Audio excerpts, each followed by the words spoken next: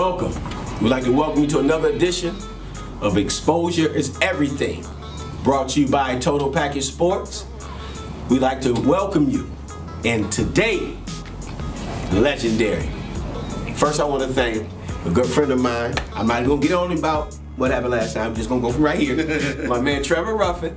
Thank you for coming. Appreciate you, bro. Thanks for having me, brother. And on this side right here, the original Chibs. They keep calling me Chibs, but it's the original Chibs. Cam Mack. Right. My man, listen.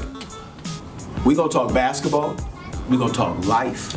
We're going to talk good decisions, bad decisions, things that happen in their life as much as they choose to talk about. But I really want to get into some of that and hopefully they really give you the knowledge and information, and the true purpose of me bringing these two guys together is to really change the conversation and get people to truly understand the history of Buffalo basketball and the importance of developing the talent and truly understanding where you came from so we can move forward. So enough about that. I'd like to welcome you, and we're going to get started. Now, we're going to open up with some 53. I went to D.C., but we're going to open up with some 53. Tell me, give me some 53 conversation. Where did y'all meet at? Did y'all meet at 53 or before 53? Who gonna start? We both can start. Kev, you can start, but since I'm talking to myself. Go ahead. It's no origin. I don't remember not knowing this guy. Like, we were just... Give me that. Come on. I was... by the time I got my consciousness and my awareness... He was there already? On the wing. Like, I really don't remember not knowing it. When we met... The Rugs. Miss Bowder class, 105. Y'all come from pre-K? 1974, early push. No! I don't remember not knowing this guy. I didn't go back that far. So y'all both went to 53 from K through 8? From all the way through. That's where it started. No! You keep saying K. You forgetting early push. Yeah. What they call pre-K now. Right. Early push. Yeah, word. Who was the early push teacher? Either way, you remember your early push? You don't know it. I don't know. I'm like, hold on. You don't know it. Because Miss Bowder was kindergarten for sure. I can't remember. Who was the early push? Take your time. We're going to come back to that one. Yeah, let's I bet you don't remember. Yeah. He pulled this one off. He the coldest. The early push teacher. What was her name? Early push teacher. My goodness, it was in the annex. I remember the classroom. That was right when we came down the steps, right to the right before the green door, but I can't remember her name. Now, I'm going to give you where I met y'all at. Right. I was in 7th. Y'all was in 8th. Public school, Catholic school, the championship. At Turner Carroll. That was my introduction to that bomb squad at 53. Y'all did beat us, because that's the only game we lost all year. And we played in 3 leagues that year. Yeah, I had a crew too. We played in the Catholic School League. We played in the league at Hennepin, which was 72. That was Bama and them. That's where I met all of them at. And we played in not the Hennepin, the league in Batavia was called. See, hold on. Y'all played a lot of basketball. We did. At 7th. Yeah, 7th and 8th grade. 6th, 7th, 8th. Mr. Macy. Hey, we were just subjected to what? Was it 10 games or 8 games? Was we played 6th, 7th, 8th grade. I played in 3 leagues in grammar school. Last year was the year that he kind of branched out. That's when we went to Turner. So he got to the Turner tournament and all that. No, we played in St. Joe's tournament, that same. We didn't play none. We played in Batavia tournament. Notre Dame of Batavia was the other league. Notre Dame of Batavia. They had a budget. We made it work. We made it work. I got to give this one. I was in 4th grade when I got to DEC. 77. Wow. This is the conversation me and my mother had. This cost $300 a month. I bet I have to come up here. Don't play. I bet I have to come up here. Hey, don't even worry about it. Don't even worry about it. You ain't got to worry about that at all. Yo. So that's why I met y'all. We had a nice squad. We had a real nice crew. Because I wasn't even a basketball player. I was strictly football. It was Cam and Ann O'Neal that was really... But we did everything back then, though. Yeah. Now let me ask y'all about... I've been thinking about this guy since I was having this interview. James Hollis. That would be you. I'm talking about when he got to Turner. That would be him. What did you think about James Hollis when he got... As far as just... Cool, my man, cool. He was like the man child back then, you know, because he was big in height. I mean, he was the same size you. Yeah. We thought that he is right now. Yeah, 6'2". And he wasn't better than 6'2". And Still, was put together. Right. Think about it, so he just Did he play college? Did he play a little bit of college ball? yeah, he got a scholarship to Central Connecticut. That's D1, right? Yeah, he got out of there. Yeah. Okay. That's what's up. Now, the reason I asked, because I've been watching him on Facebook, and he's been heavy in his music. Oh, the boy can sing. But that's Ben. No, he can sing. But the funny part about him is that he always tried to run away from basketball. You think that? I know in grammar. That's why I asked about high school. In grammar school, he didn't really want to play. Because at the end of the day, he never really He had no reached his full love. potential. No. His thing was the music in church and the drums, the singing, and all that. But he played ball, but he never really put his all into that. And when I asked him about the 4-1-1, I'm gonna leave it alone. It was just funny. When I asked him about the 4-1, we had the games, and he was interested in about what shut him down. He said, "Kenny, man, I ain't played no ball in 15 years." And at the time, I was like, 15 years from that was like, you stopped playing right after college. "That's exactly." Yeah. That's how he was. No pickup, no nothing? No, nothing. Well, I mean, he just dedicated to his music. That means. And I'm gonna ask you about another. Here, one for you. And I thought about him as well, because I played with him in some leagues. Just a ball player. Joe Alexander. Boo was ahead of his time.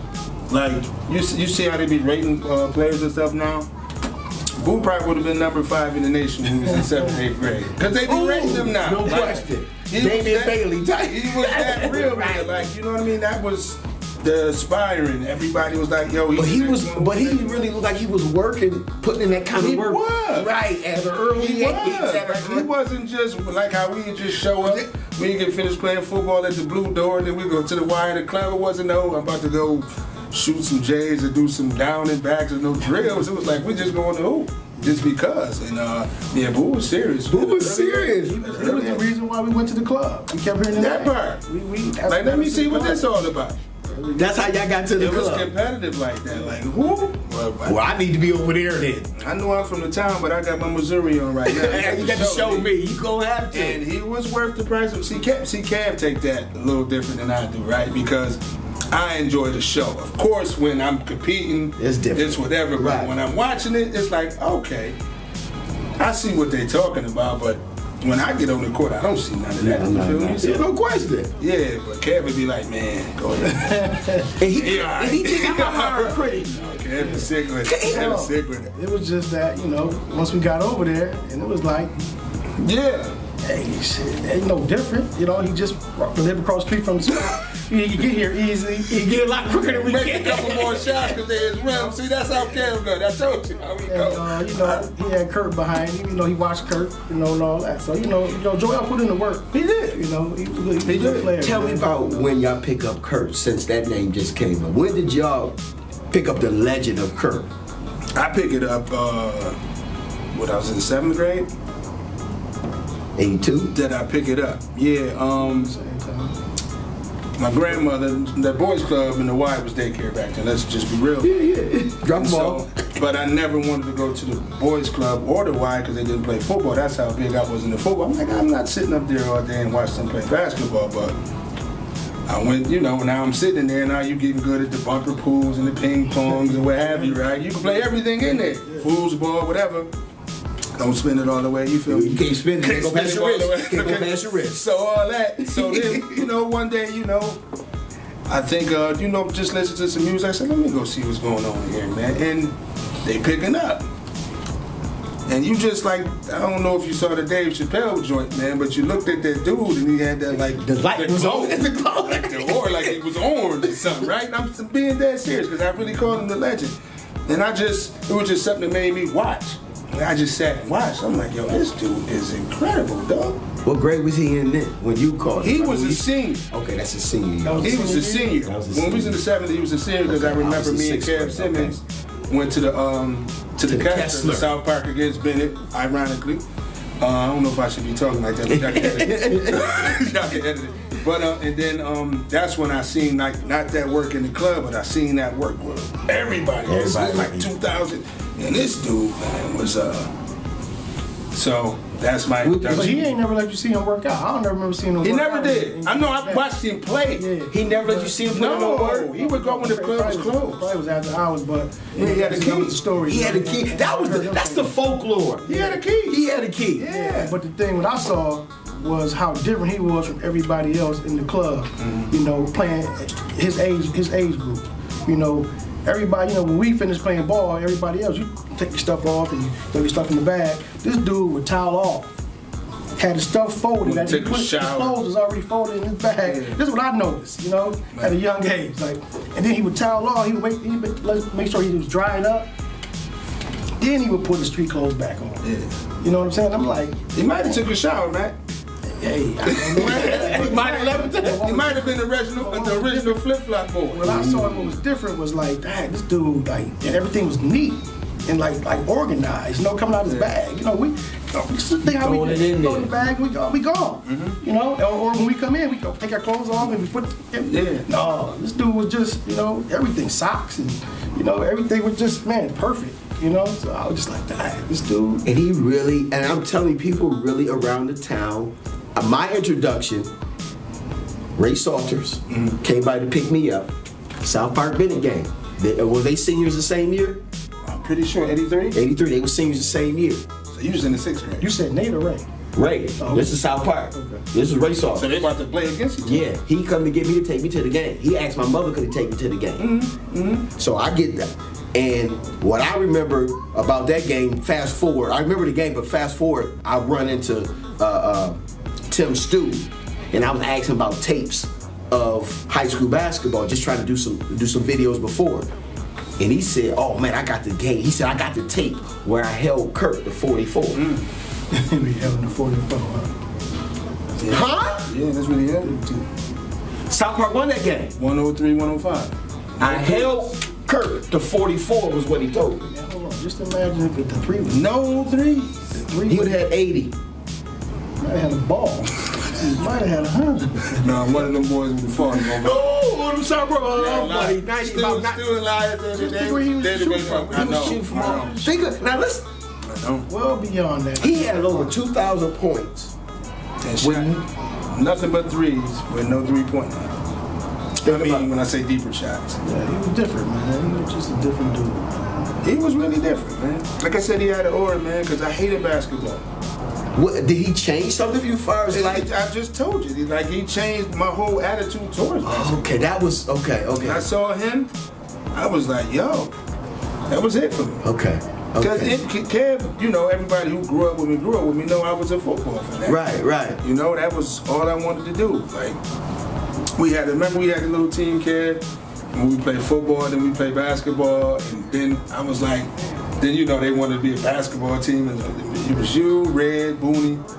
Yeah, I was like, no, we don't want to play football no more. I was like, well, I don't need to be here. This ain't for me then. Because we would play football for a half, and then we play basketball for a half. It's like, no, we don't want to play football. Where was y'all playing at? We were in our gym, 53. Oh, okay. We used to go with school 8. What was that, 502 is what they used to call it? We used to do everything. Yeah, man. Yeah. Let me ask you this, though I'm thinking about 53. Was there any advantage or disadvantage having your father as the gym teacher? Not to me. Not to you? I move the same way every day. No, you wouldn't even know that boy with that. You didn't even know if his father was last day with McCarley. He ain't never rode home with him. People be like, why you don't ride home with your pops, man? I'm some people. He said, not some people, me. I need to know. It's cold today. I'm trying to see the community. I'm walking with everybody else. Yeah, we walking down. You wouldn't even get a ride? I was going to school, I would. But Two. In the morning, but not. in the morning, I had to, you know. Come on, we off, you know. But afterward, I got this now. I'm 5th, 6th grade now. I got it now. You know? I know how to get home. Yeah. Man, I could never get it. I used to be like, dude, you crazy. Cold days too, you would take the ride. I want to get in there. I want to be in the mix. I want to see what's what. Get that you know? weather in. That's how you get to knowing people, seeing Yeah, for different real. areas. Walk and, through the hood, you yeah. know. So and then sometimes we don't want to go home. They go to Woodlawn Park. We may stay after school and play some little fumbly-wumblies, stuff Yeah, like right. that, you know. This dude had his father as the gym teacher and wouldn't want to take a ride to the crib. That's right. Did you play any other sport? Did you play like school sports, at grammar school? Did y'all play any other sports other than? I mean, we just told you. We did it all. Well, but as far as like being a gym teacher, did he go through the whole We played floor hockey and all that? Everything. Hockey was fun. Hockey, Soccer, and all that, man. kickball. Then we used to have like the baby Olympics around our. Remember? Oh yeah, the track meets. Track meets. Y'all just brought me to NYSP. Did either one of y'all go to NYSP? Not me. Neither one of y'all go to NYSP? To join that Canisius, the summer program. Oh no, I used to go up there though. Or you come get lunches, or you just come afterwards? No, I would come afterwards and At play 2? play basketball. At 1? Royal. Who was sweet? The boy Royal that played quarterback for Kensington. Remember him, Ken? Royal. Only word I remember is traditional. No, he's older. You know what I'm talking about. Yeah, I don't know him, but I know what you're talking about. Because he used to be the man lightweight up at Canisius. He used to work up, didn't he? He used to work the summer Yeah, he was camp? older. And That's why I met Phil Seymour at NYSP. They used to work. Only you would know the name of it. I never knew the name. That was a great program. My mother used to be like, nah, I don't want to go over there. You didn't want that free I was program. weird as hell. What did y'all do in the summertime in grammar school? What did y'all do? Grammar school, I was baseball. I was baseball. I used to baseball. I was playing. Baseball, my first love. Baseball. What position you play? Shortstop? Name it. Shortstop, second base, third base, pitcher, catcher. Man, I mean, I was doing it. him. Yeah. You looking at me? He said he was doing that. That's you are. I don't want to look at him right now. I honed my own skills with that baseball. Didn't nobody teach me nothing. I had a backyard with a garage, and the garage is tall enough I could throw the ball, scoop it up. Man, we used to kill y'all. You know that, right? Stop it, man. Why did he see against who? How do we NICYO, man. We was undefeated. 16-0. never? I didn't play, man. So We was 16-0 that I year. don't remember losing a lot of baseball games. And we played in Delaware Park. We played in Central Park. We played what's that? At Glenny.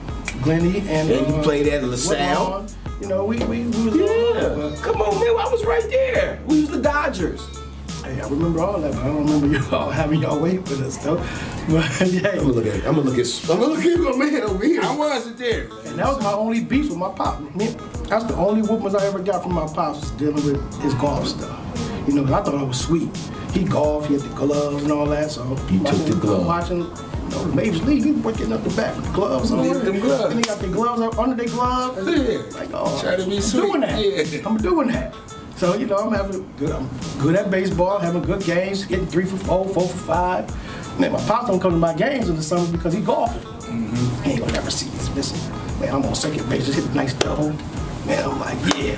You wanna see coming up, him and his man. Ooh, him and his man. I'm not, nah. Did you do anything or you went? I said, hey, I'm having a good game, and the coach gonna tell me, no, I'm gonna be all right. Nah. That was a butt whooping right there. That's it. Ricky, you got at you, huh? The first joint. The second joint was shag bag of golf ball. This is how I got nice with baseball. I'm in my driveway, you know, Deaconess Hospital across the way. I feel like I'm Yankee Stadium. I got the shag bag of golf balls. You trying to get him across the Bang! Knocking them joints across the joint. That's a whole lot. I'm hitting them across All the way across the Now listen, I'm 9. I'm 9 years old at this time, man, so I'm hitting both ways. I don't care what cars I'm hitting, nothing. You know, at that time, Deacons had the parking lot. Right. I ain't care, man. But he came home, man. The little 100 balls, some shag balls in there. They gone. Oh, not the joint that you get like when you Knock go. all 100 of them? Yeah, you know the shag you go. Yeah, when you go. Man, listen, hey, Dad, they don't care, man. You can go get them, man. No, you can go get them, man.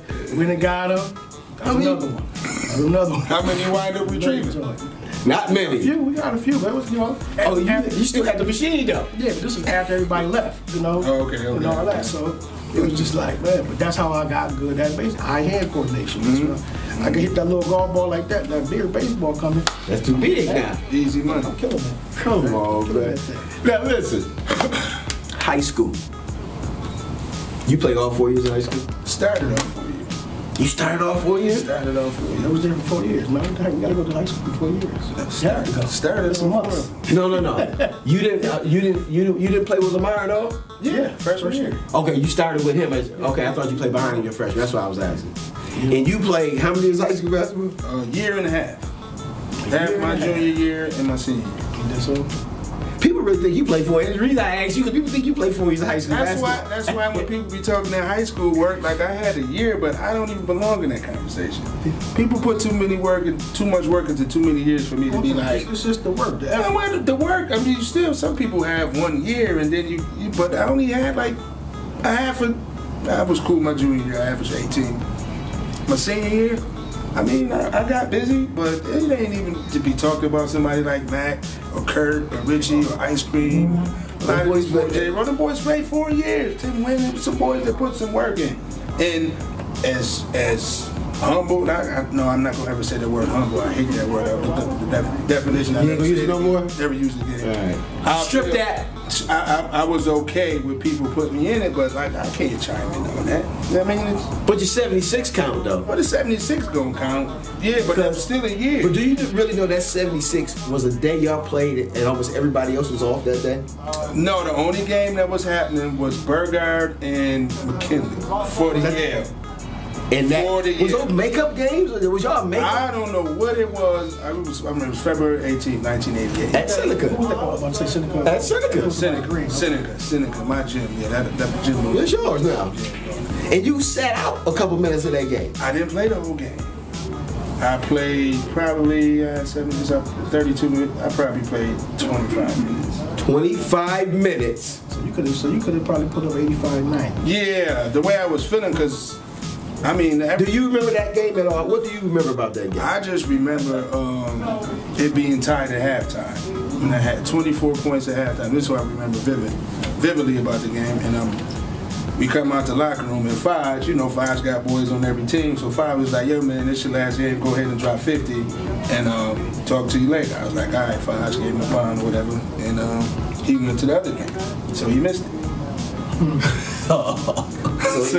Yeah, you know, he came to us in the first half, then went to them. So in the second you want to half. clarify that 5? No, 5.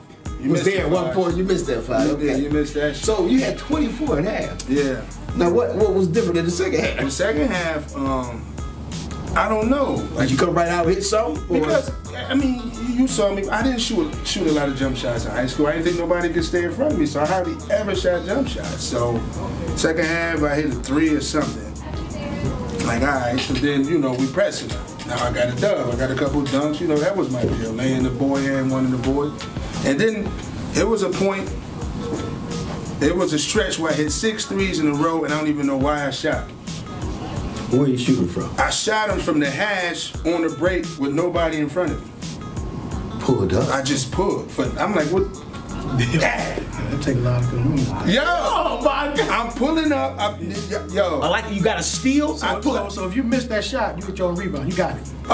Probably, because I was an athlete, I probably could have got it. Now I probably just look at it and be like, ooh, damn. Why you ain't so down? Why you ain't get down there? He wants the ball, get a rebound, right? So I just was, and then six possessions in a row. Who was on that squad with you? That was Boo, Kenny Fields, Shabam. This was a year after we went to the States when everybody had. Nigeria was there? Nigeria was at South Park. Not that year. The following year was at South Park. So who was he at that year? Probably sitting home somewhere. So how them boys feel about you taking all them shots though? What shots? If it's a such thing, Mac, it was actually in the flow of the game. If there's a such thing. If it's a such thing as somebody, yeah, I mean, dog only shot. I'm gonna say only like 30-something times, but I made 26 of them. So what you mad about? Getting it out the net? So you shot about 70%. I was efficient as I don't know what. 75%. That would be my junior year. You know, yeah. Yeah. What it say? I saw what it said. What it say? Ain't got no glasses on. What is it? Oh, John Thomas. What about him? That's what it said. Oh, you said was he on the team with him then? No. He was gone. He 87. Yeah. That's what I asked. Who was on that team? Well, Boo had what's the name? What Boo had that game? No, Boo had my principal, Miss Whitman. Y'all heard about her, infamous. He had detention. She don't care if it was a game or not. You had to serve your detention before you came to the game, so they was late. Oh, so you had to go. So a lot of things kind of lined up for that thing to happen the way it happened. You feel me? So they came a little late. By the time they came, The flow was on. The show was on. Yeah, it's nothing. I know L probably wasn't sitting. Nah, well, you know, that's... L would be like, yo, damn, you take a lot of shots. Nah, he didn't talk like that to me. No. That ain't how that went. But to somebody. Oh, yeah, then not to me. No, that ain't... That's not how that was ever going down. You crazy? Who that? I can just hear that L saying that. But you know, whatever. But it's nothing you can say when they going in. Because while he talking to somebody, they like, whoa, Whoa, get back on D. You not seeing 6 threes in a row. And why would the coach care? Well, you know, and V, I got a lot of, he asked dude, he was like, well, he's close to the record. Yeah, that's what he put in the paper. He said, put him back in. He said he's close to the record. Do you mind? Because we had blew the joint open at 20 points, and now we up. The game, like I said, it was time to halftime, and then we up by like 25, 30. And he was like, no, go ahead and let him get it. You had the record? Huh? How long you had the record for? A year? Less than a year. Ice Cream had 80 next year. I'm our senior. Ice Cream had. Yeah, they gave him the ball at the end of the game, though. They gave him 6 to 8 points. 6 to 8 points. They gave him 6 to 8 points. Yeah, I said it, Ice. They handed it to him. They did. Man pan. Ice, you did it like that, Ice. Man pan did it. You hear what I told you? Here, man. Took it out and gave him the ball and got out the way. Like 6. I know it's at least 6 points. Like that. Layups. Yeah, he just gave him the ball. Now that you was gone. Yeah. Y'all both graduated 80. Yeah, 88. 88. Well, I didn't graduate. I was gone. But my senior year, which was really, Ice Cream was on the map, but Richie had just kind of. You had to be a basketball like connoisseur to know, because he played at the Sal's, and you know we knew him from the park. It's like, I guess when them kids, you'd be like, yo, if he grow, Cats is in trouble. And he grew. He grew late. Yeah, he grew. But I remember him being just a little bit older, but he was really like the main event at the park. At that time, him and Todd Allen. Yeah. Yo, the funny part, he's always, man, I hated Todd. He ain't like I used to go with his joint. Heavy hand. Little finger roll, Woo! Yeah, at halftime. That's Martin Luther King Park, in case y'all don't know. Right. Martin Luther King Park, Randy Smith, Summer League, halftime. Richie Campbell was a little kid, and my god brother Todd Short Allen. Short Allen was like halftime. They would put on a little show, regardless of the game. They probably would do it at the halftime of their own game. Yeah. You playing? Now let it be. Let it be. Was unlimited. Fruitvale, Peppermint Lounge, or something. Hey, listen. Joints used to be joints. Look, we got to go right there then, since we brought up Martin Luther King Park. I feel on. That is your backyard. That's his backyard. That's where I got it at. That's your backyard. That's where I started learning how to play against older people, man. I was playing against dudes 25, 26 years old at the park. Tell me how you felt about playing there on a regular and then playing there at games. Did you feel that was an advantage for you, or did you feel more comfortable than other people? As far as like when the games, even when the lights came on, just because you knew the court, you knew it dipped already? Up the hill. Ain't nobody never wanted to play up the hill, you know? Now the second half, you want to go downhill second half. I'm just talking about pick up. Oh, no, don't. They wanted to go to this. Don't nobody want to switch? We not switching? They didn't want to do that. But, the desk is going away from desk, right? It really wasn't no advantage or disadvantages back then, because when you're younger like that, you just want to play. All day. You just play. Right. Man, as long as it's a goal up, you know, we used to play with no nets. Right. So they need no net. They need no net. You know? I didn't know how to use a backboard early, so I didn't value the net. I didn't value the net. Playing in that I'm gonna call it an arena. That's what it was. Yeah, well, that was 3,000 seat arena, outdoors. That just was big, man. And then for them to give you sneakers and uniforms and all that, man, it was just. Now, how long did you play? How many years in a row you played? I started off 8 to 12 when I was 12, and then up to 16, 18. You didn't get any unlimited? Nah. Not the official unlimited? Nah. It kind of like. Right, it dropped way off. But when we was younger, that was everything. Man. Did you get any unlimited? Yeah, the year before they shut it down.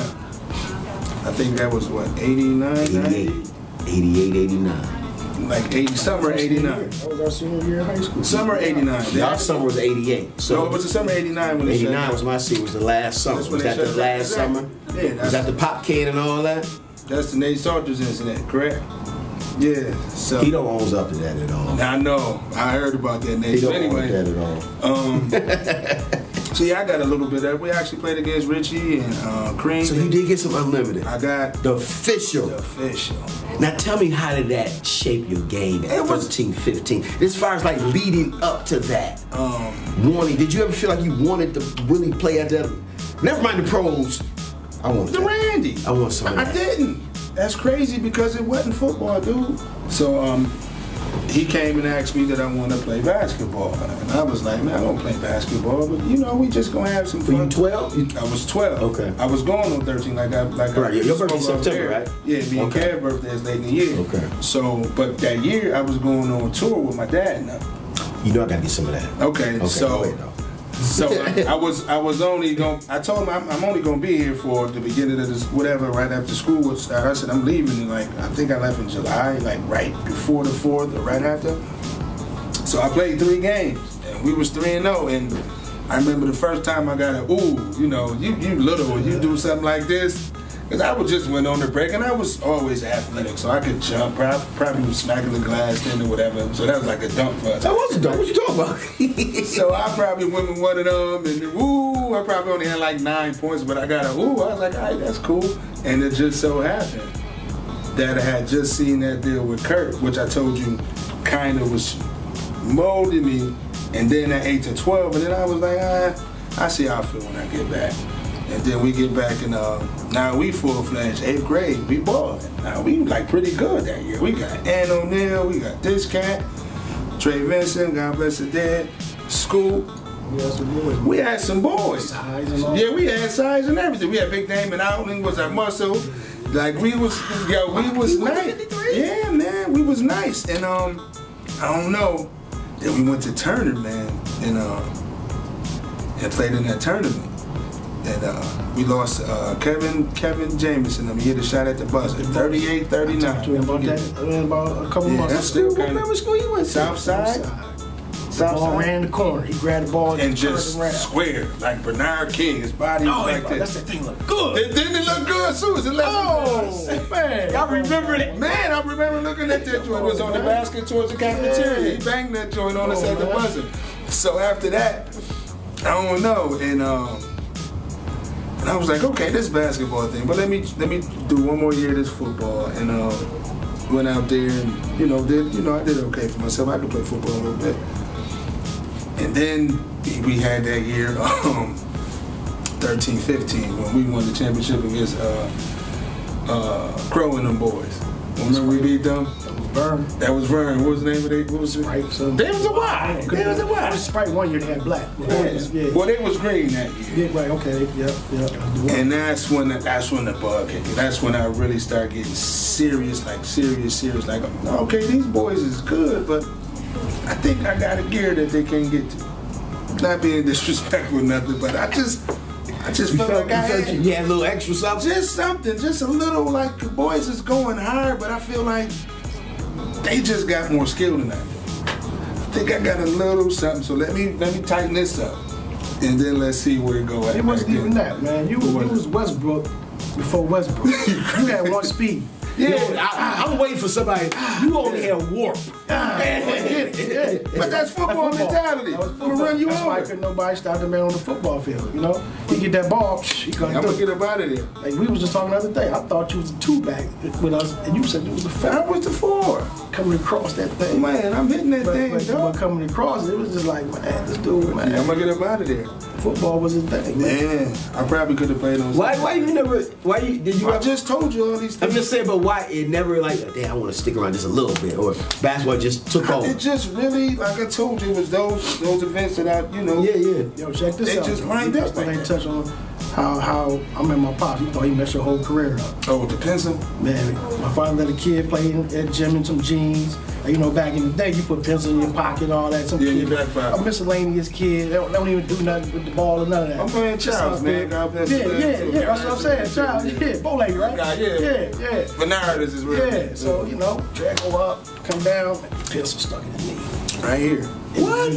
Man, my pops was twisted, man. He was like, yo, man, we might ball soon. I'm hearing all this, and I'm like, yeah. After school, at home. I wouldn't have, if I would have done it, I still wouldn't have to work. Because everything was dead wrong, but I would never do it. And actually, I came back and played in that tournament at Turner that year. That was kind of a tough twist. That tournament at Turner. I thought the man was through. I said, dang, a pencil in his knee. Man, that joint, it went in there. It was in there. It broke off in my joint. Pencil.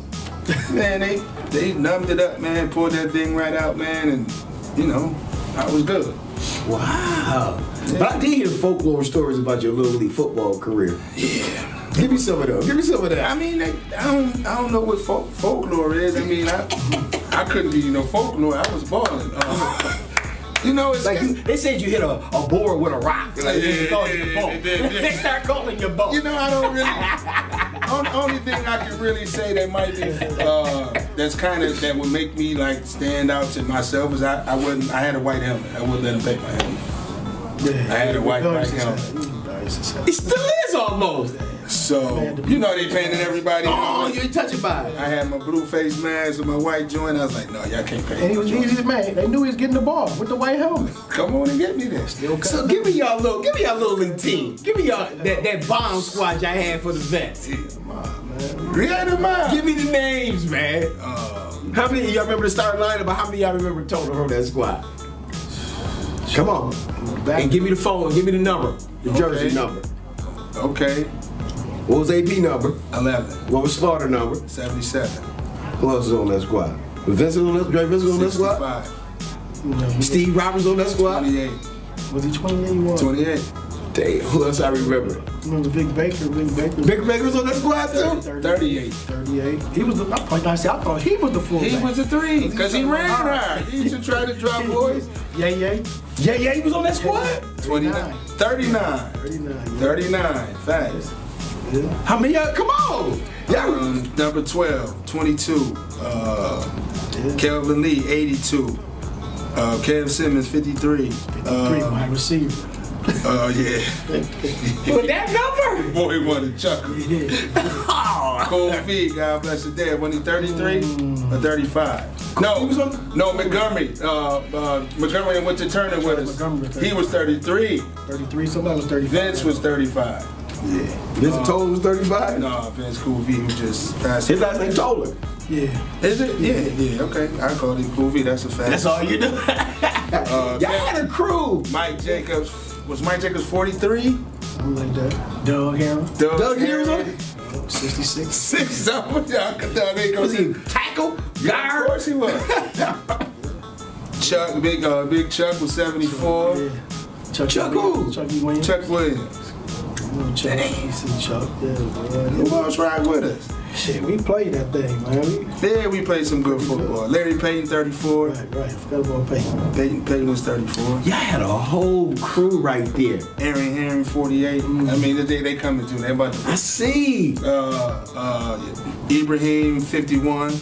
No, 41. 41. He was on that team? Ibrahim, Dickerson joint. With the Dickerson joint. Ibrahim was 41. No! Yeah. Now listen. I want to ask Trevor Ruffin a few questions, and I'm going to let him go on, but I'm going to ask a couple more questions about the time he spent on the road. His father, Levi Ruffin, was the leader of the band who played for Rick James, Stone City Band, and he used to go on tour at a young age with the band, and we would hear about it, like, man, but I didn't get to ask till I got grown. But I want to get him to share some of these stories with you about being on the road with Rick James. So please tell me your first encounter and what it was like, and just give me all that, as far as like being on the road. Well, the road was a little different than just going to Rochester or DC to just see a show. Right. Back home. To pull out with the buses. It was a little different, right? I guess what I would kind of have to. It's hard for me to make it seem like something because it was something that I did. Right. And I did so much as a kid. I wish I was grown, first of all. I wish I was a little older, just a little older, because I was only 12. I was only 12. I wish I was a little older because you would have a little bit more. I think I would have my adolescence and my adult, my maturing would have been a little, advanced. But it was. it was kind of surreal, but it was normalcy to me, right? They go out there and you see 19,000 people, man.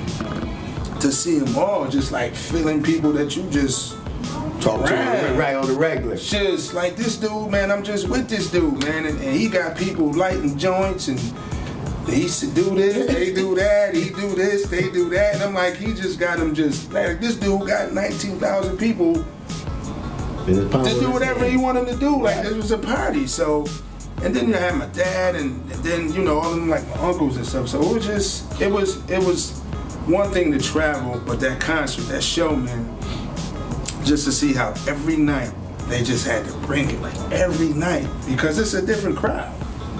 It's 19,000 people, but it's not the same city. Right. So that's feeling. Did you feel any of that as far as going to each city that you felt you needed to reach? You know what I'm trying, as far as like. Well, you would always do this because I was working. Right. I was like a roadie because I used to play the drums real good. A lot of people don't know that, and so I was kind of like I would go do the sound checks. You know, help Jerry Rainey, one of my uncles, set up the drums and you know just be around because I would jump on everybody's bus. I started off with my dad though. Then I went on the cruise bus. The crew get there before everybody. Like they leave right after the show because they got to set up for the next city. Then I got on Rick bus, had to get off that bus. So that bus was too grown. And then I got my way on the Mary Jane girls bus. I messed around and got on that bus, and what was that bus like? That bus was something like I wish I was older. Like I had instances where I wish I was just a little. But they probably wouldn't have been on that bus if I was a little older, right? They were, oh, you're so cute. I was like, all right. Keep playing. My father used to say that too. I can't say what he said, but he used to say, well, you know, my father give it up. So my dad, he tell this story a lot funny to me, but I guess I can touch it. Yeah, come on, touch it a little bit. So my mother, you know, there's no cell phone, so she can't track it, but every time you ever stop, you better call and check you got my baby with you, whatever. And so they stopped somewhere, and we didn't stop at the same stop. So where Trevor at? Oh, he on the bus with the girl. My mother said, what? He on the bus with who? Don't you know that boy's about to be 13? He's a human hormone or whatever. My dad said he got on the bus. And they was like, oh, baby, Trevor, could you hand me my panties and my bra? And he was like, get you. So that was it. I'm just handing panties. Hey, I'm the best helper. Right? I am the best. I am the best. Now this I can do for a living, right? I'm just handing around on my father tell that story so funny because I was just your butt off this. Once again, it's hard to realize what you're doing. Right, you're doing it, right? Like everybody, I say the whole town is lucky that I left Turner. Okay. And then we can go into that. I'm gonna touch on that a little bit. Yeah, come on. Cause you was on. Did you stay your whole freshman year? No, I couldn't take it. How long did you last? To April. That was almost right. Yeah, I tried it. That was almost right. I tried it. Now tell me your experience at Turner, being with Lamar your freshman year. I mean, you know, that was rough for me. You know, we was like what, 9 or 17 or something. You know, coming from winning championships, summer league, winning in grammar school. So it was just like, man, I didn't like the way that tasted. You know? We garbage. We got a center 6'3", can't play basketball, and like, yo, who's this? Hey, he couldn't play. Let's go with that. We had two centers that couldn't amount to one. Right.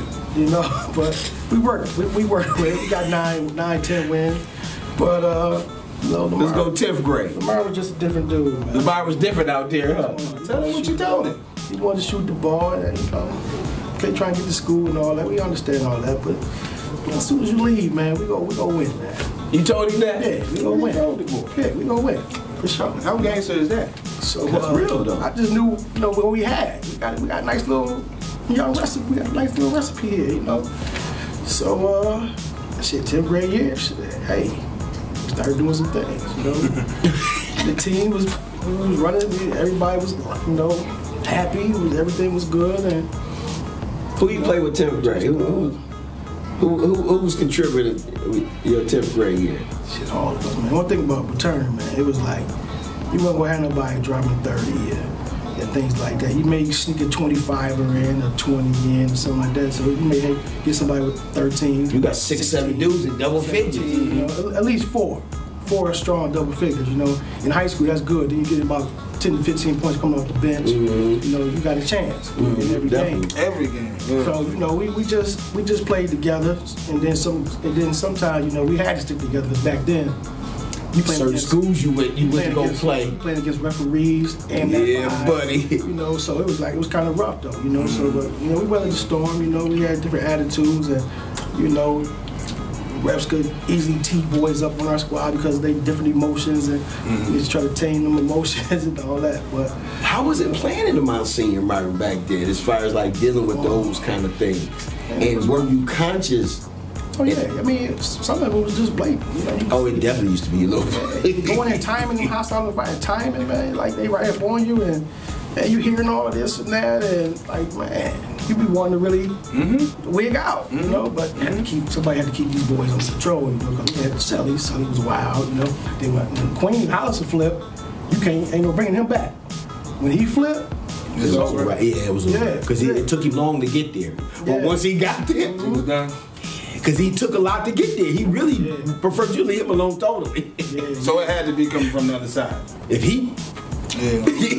So that was different, man. But it was just a cool experience, man, to be in that tournament, man, just because of the environment.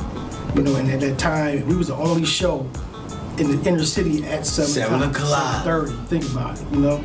So the games used to be kind of thick, you know? Y'all and then Mount started to get some of that shine. Mount got it. I forgot about Mount. Yeah. Mount got some of that shine. But they didn't have the capacity. Right? No, they had no size. Those were some of the best games, though, man. Mount, man, you always look forward to that. And then Mount always used to kill us. They used to blow us out like 16 or better during the regular season, man. We never. They used to come in our spot and get us, man. But when it was time, that money time, we get them. Y'all would get them with it. Man, what? Man, I'm not trying to lose, man. I'm trying to end my season in New York or Glen Falls. That's how it was. My last 3 years. I ain't losing here. No way. So when did you play against Lakeland? That was. Oh, he got me. My 10th year, right? That was my sophomore year. He got us my sophomore year. Him and Rick Targowski. You're right. They got us in Glen. I saw the picture with Leonard. Yeah. So that game right there, I played that game on a severely sprained ankle. I did that in practice, playing in some suede Adidas, playing around in practice, jumped up, came right down on somebody's ankle. Ooh. Yeah, because there wasn't no tape back then. We had no training. We didn't have any training. We played the Regis. They come in from New York City. Man, I'm playing, man. Play against them. We beat them. We going to Glens now. Boom, good. How was your ankle? It was terrible. It was terrible. I couldn't even walk on it. But I get to Glens. I said, let me go to Glens. I'm playing. Get to Glens, get some new pair of sneakers. Good. Tied them joints up good. Got up early that morning. We played at 11 o'clock that morning. Get everybody up at 7. We go downstairs to eat, get the swimming pool. I'm gonna get in the hot tub. I'm trying to loosen my joint up. See, y'all gotta get right. Yeah. Everybody in the swimming pool. Getting it. Clouded. Man, we in the game the whole game. Man, third quarter, man, scored like, man, 49, 48. Man, fourth quarter come, man, boys ain't got no legs. That swimming playing. Boys want to beat by 13, man. That swimming kicked in, didn't it? Tight, man. I'm like, yo. That was rough right there. So I told him, man, play in the summer league. Man, we gonna beat y'all. We gonna get y'all boys, man. Y'all boys ain't that nice. Senior year rolled around. Okay, got them boys again. We go to New York. This is how different basketball was. The state fly us to New York. We play a squad in Fordham University, and then we beat them. Come back next day, play Nichols at Sweet Home. Christian last year, my last year. You can't beat me. Man, Tom betting on him. You know, we knocking boys, you know, we tag teaming him. Chris had about 18, 19. We gonna get that W. That boy can play some basketball. We played yeah, for sure. But he got tough coming through the Coming through the city. I remember Chris when he was in 9th grade or 8th grade with Keith Wood, my cousin at Nichols. Yeah. He couldn't do nothing. And then he just kept prospering. Yeah. kept getting better. He definitely came through the city. All-American. All-American. Now, did he used to come to he played in Martin Luther King? Mm-hmm. Yeah. He used to go, I remember him used to come up to the park a He little played bit. for Williamston. I mean, when we went on tour, on the road. You had to put him on the AAU. With Cal and them? That was the AAU. Yeah. That was AAU. Was it even called that then? Yeah, it was a whole bunch. You know, they had East Coast. Yeah, that's what I'm saying. Yeah, it was a whole lot of different stuff. Well, that was just like the travel ball back then. Yeah, what we had, 3 tournaments? Did you play that squad with us when we had him and Steve Watson? I can't remember that shit. Steve Watson, yeah, we had Big Steve from Olean. He's an AD now at, matter of fact, the Final Four at Chicago, Illinois. Loyola, Chicago. Okay. He left St. Bonaventure, AD, then he went down there. They went to the Final Four. Okay. Yeah, Steve played with us. We were about 6'8", 6'9". Yeah. Now listen, basketball in the city of Buffalo right now. How much are you into? I know he's entrenched. How much do you keep up with the guys that are playing right now? And and if you do, who do you fool with? Well, this is how I get it. I know. But do you see them? I don't really see nothing. Okay. Like, he's a higher grader. So he gave me the grade. I was like, you sneak want to see that. He done gave me the red. You know what I'm saying? But I might as well have seen him up.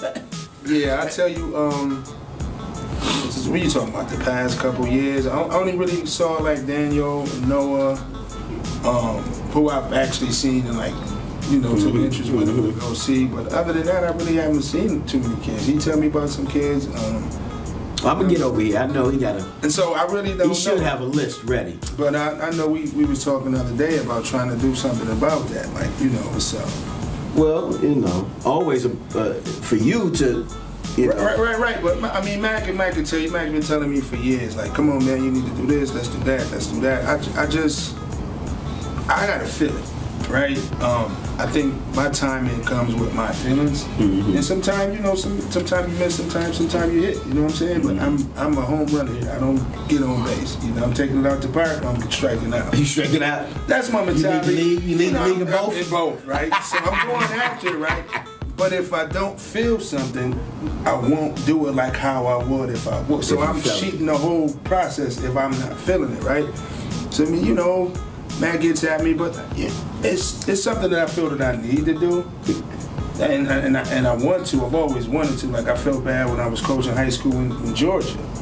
I'm kind of, I know a little bit about the game. I share with you how I felt sitting on the mic for that year, and I tell you all the time with nothing but love. I watched you learn how to coach. Oh yeah. I watched you learn how to coach. You didn't have a clue. Where is that? Silverback. You didn't have a clue when the season started. I didn't. I mean, I was done in practice. But what I'm gonna tell you, what I figured out. You knew what you was doing when you sat burn. Yeah, I had to suspend my man. You was like, you know what? This dude is putting in way too much work right here. Yeah, I had to get. And you, my man, if we still go get a drink, yeah. But he gonna be playing. Or we might not. It didn't even bother me. By that point, you get yours, I get mine, whatever.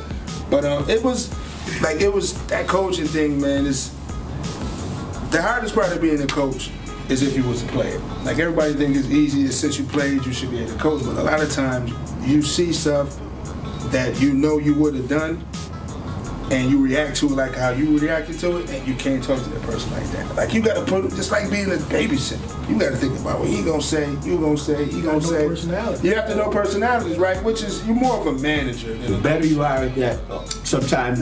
Now your people skills got to kick in. That's why you able to coach. I mean, I learned how to coach, but I thought I had to be an X's and O's. So my whole deal, I was like, well, I already know him. But then you gotta know him how to. You gotta know how to motivate. Learn how to get the best out of him. You know what I'm saying? That's my point exactly. You gotta poke the bear 12 different ways. 12 different ways. Right? And so some of them will be different off the court and then totally different. I'm like, dude, you try to know me? Are you serious right now?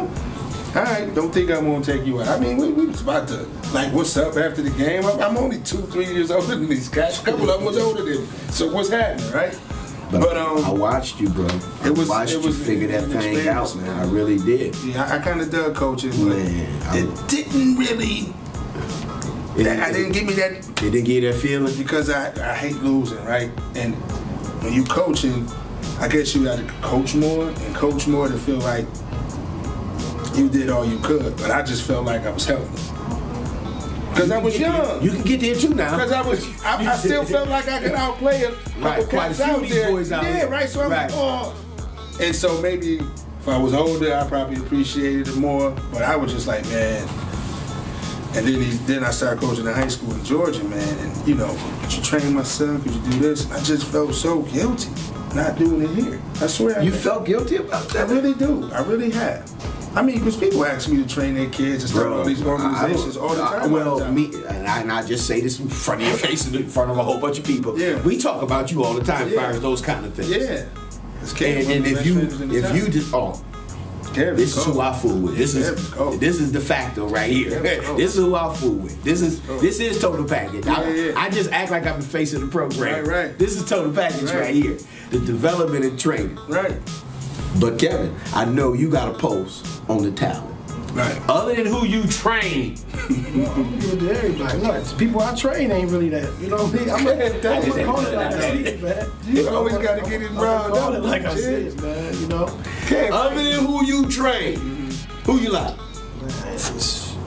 But look, he didn't train so many. Now he can't. I'm talking about right now. Right now. Today. When I saw that kid Roddy, man. You like Roddy? Special, man. What you like about this guy? I like this guy, but I don't know what you like about this guy. You know, I haven't seen a full game. What I've seen of him, just his demeanor out there, how you're under control at all times, and he gets to that basket. He gets to the basket, man. Rodney, he the kid at Newport. Falls. Yeah, Newport Fall. He transferred from Niagara Falls. Oh, Lightfoot? No, Lightfoot is in Kansas. Okay, it's another one of them boys who left there too, though, right? Yeah.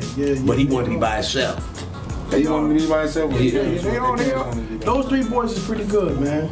We're going to go with he said he want to be by himself. He doing all right over here by himself, too, man. But he don't need to stick around here too much longer. He had, what's name was out there looking at him? He had Carly Hartman here a couple weeks ago. He got some offers on the table. Carly at Oklahoma. He got some big time offers. He got some big time offers? He got offers already? I don't know. I didn't know he had any offers. Oh, he did? Yeah, you know, UB boy. Oh, the dude from UB offered him? Man, 6'3", athletic, man. He's super athletic. Got him a diamond in the rough that don't nobody know about. He's super athletic.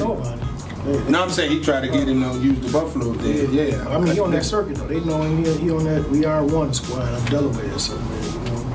He nice, huh? Yeah, he good, man. How you pronounce his name? Roddy? Roddy. Roddy what? Roddy Gale. Roddy Gale? Roddy Gales or Gay? Gales. Yeah. You remember his pops? You see his pops, man. He played in the Falls. He played with the LaSalle? Trot. Oh, he went to Trot with them dudes. No. Sorry, LaSalle. He went to LaSalle? Yeah, I remember playing against him. He was a big, strong football team. Okay. Yeah. When did LaSalle close? You remember? They all closed around the same time. No, Trot closed right after us. Trot closed right after they beat us. Like a year or two after they beat us. Trot won they won the Class C that year. No, they was D. Trot was D. We was C. They beat us at UB. Not at UB. At 87, they beat us at the R. Right before the fight. Class C, we was C. Right before the fight. South Park and Nichols. Hold on a second, because we played before the fight. Y'all played before us. But that's how it went. D, C. We was C. We was B, so we played. And then South Park, because South Park was A. So y'all played before us. Y'all played before us because we played Lafayette. Right, we was like an 11, 12 o'clock game. Yeah, we played Lafayette. So what was that? Sugar Bear and all them boys? D-Works? Page? Rod Page. Yep. Yeah, them boys were hoop. They beat us in 87. I thought they was D, but they was C. They was C. Okay. We was always Class C. So you said they closed right after that? They closed either that year or the next year. Wow. Matter of fact, I think, what was that, Works them senior year? Did we play with Works? Yeah. At ECC? Yeah, he was that it? Yeah. So he must have become, because he a year older than me. He 87. But I don't remember they closed in 87 though. But give me what you need. You at ECC and how you got there versus going to Genesee. It was full. It was all full, man. What happened, man? And I told you, Papa Van Gundy came to the crib, man. Came and rang the bell, man. Like, come on up to Genesee, man. I think you'll like it. All right, I'll come through, man. came through and Papa Van Gundy. he kept saying Stan and Jet Father. Yes. Yeah. He used to coach at Genesee Community Crazy thing about College. that though, Stan used to be at Turner Carroll all the time, man, with Gil Licata. He was a grad assistant at Canisius College. I never knew that. And that's how Gil left us that one year and went over to Canisius for a year to got his master's. You know, but yeah, he used to always talk about my father. You know, his coaches up in Rochester. Never thought about it. Come back from New Orleans, sitting there, doorbell ring, Papa Van Gundy. Come on up. Hey, I'm gonna go. Got Alvin Rich. Remember Alvin Rich? From the city? Y'all broke. He's coming. You know, he was like a top 25, top 50 kid. Yeah. I had to go. He coming. Yeah, he coming. Yeah. Okay, we go up there, ball, had a good time. Me and Al cool. You know, we got a good relationship. You know, we bonded. Come back. As soon as I come back, I don't know how Fuller knew. Man, I just got the job at ECC, man. Man, please, I got Leonard coming. I got some boys from DC, man. Man, don't do this to me, man. Nah, let me think about it, man. That's funny. Man. Because he sent me away. He did the exact opposite to me. That's why I really asked, because he sent you down to Cleveland. He did the exact opposite to me. That's what I'm saying. He sent him to Cleveland. I was going to Hilbert. Wow. He went and got Jeff Warren. Hilbert too was another school. Yeah, I was going to Hilbert was on the map. It was on the map at that time. Yeah, my man, 'cause I was up there. I spent the weekend up there. I had a little round, Your little tour? them, and then I was up there with Hands at Genesee. At Jamestown. Jamestown. Yeah, I was up there with Hands and Jeff Warren. Up there with them. I was up there. Jeff Warren was up there. Right. I forgot they played together. Man, show me a good time. I'm thinking about going there. Hilbert right there. Then Hilbert on the map. Me and the boy McBride. We used to go at it a lot. The boy McBride scored a lot of points up there. Can't think of his first name. Scored a lot of points. He was averaging like 30 a game. So you just let Fuller beg you into going to... Yeah. He just let Fuller beg you and going to... Yeah, That was with his point guard since he was 15. Yeah, it was like loyalty, man. It was like, yo, but You think about it. You think about it in hindsight, man, it's like, damn, I would have been right there next to Van Gundy. Right there. Van Gundy would have put me on somebody's stat. I mean, ain't no, I mean, it was just crazy. Decisions. We love you, coach. Yeah. We ain't blaming you, coach. Decisions. Just to think about that right now, man, it was like, yo. We all geniuses in hindsight. My girl wants to party all the time, party all the time, party all the time. Listen, if y'all don't know nothing about that right there, that's Eddie Murphy from the Rick James wrote the album and Eddie Murphy sung the songs. My girl wants to party all the time. And this dude right here was in the house. Please help us understand what kind of experience was that actually being there during the recording session of this album. Once again, I asked what type of audience you got for this show, right? So I gotta be. So we gonna edit this. You okay? Get it, put it in. We gonna edit this. I'm just Put it in there. It was like once again. You wish you was a little older? Once I was a little older, I'm always let me just throw that out there. Just prerequisite, like The facto answer is right. So boom, we go out there. My dad, Dad, we about to go do the Eddie Murphy, man. Come out here and be Eddie. So I go out there, man. Dude is just. What year is this? 86, 85, 86. 85, somewhere around there. I want to say 86. Okay. 85 or 86. I hate that because I remember. I know you do. That's why I asked. I thought you might remember. No Come on. researchers over here. No, but they fired. We fired. So anyway, the joint. So we out there, and it always snows worse in Orchard Park in the South Towns than it does in the town. So we get out there. So you got out there before the snow dropped? It was already snow. We couldn't have got there. Right, that's what I'm saying. So it wasn't even really... Oh, there wasn't no snow. Okay. We went out there. We blasted out there, Eddie, man. But, and I hate to sound like this, but I had already met Prince. I had already met Michael Jackson. I had already met... Face to face? Yeah, man. Prince used to open up for my dad and them, man. I mean, like... Did y'all hear that?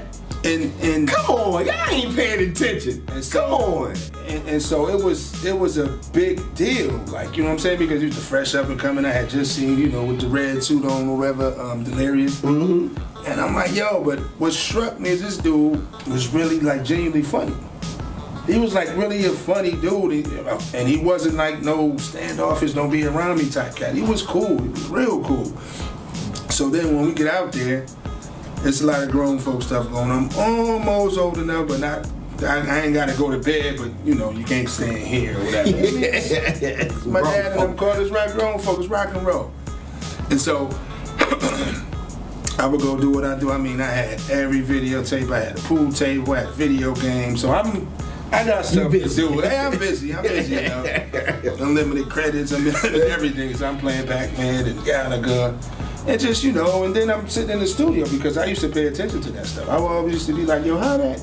And then how this? And then the boys was cold, man. It was a pleasure to watch them work, especially now that I'm older. This was bands. This wasn't no hit that machine. These boys had to hit that. Right. They play live music. Right. Boys had to play that thing. So it was, and once again, when you see the genesis of something, and then you see like so many people embrace it, kind of make you. Right. You know, like I'm glad I was there for that. For this. Like y'all feel it, but y'all don't feel it like how I feel. Like how I want you to feel it. Yeah, you know what I'm saying. So what was that really like? It was. Was this experience you understood that you, even though you was going through it, or was still another one of those experiences? You felt it. You felt it because I mean, first and foremost, my dad there. I don't want nobody to boo my dad. You know, these my people now. I don't want nobody to just be like, get off the stage. So of course, like before every show, it's a. Like even though you know you don't know what you're doing, like Max started for 4 years, but every game is like takes on its own personality. So you always like. I don't call it nerves, I call it performance anxiety, right? You just want to perform. You want to perform. So that pressure is definitely internal because I ain't scared of nobody. How could you be scared of somebody playing basketball or something that you know you're good at, right?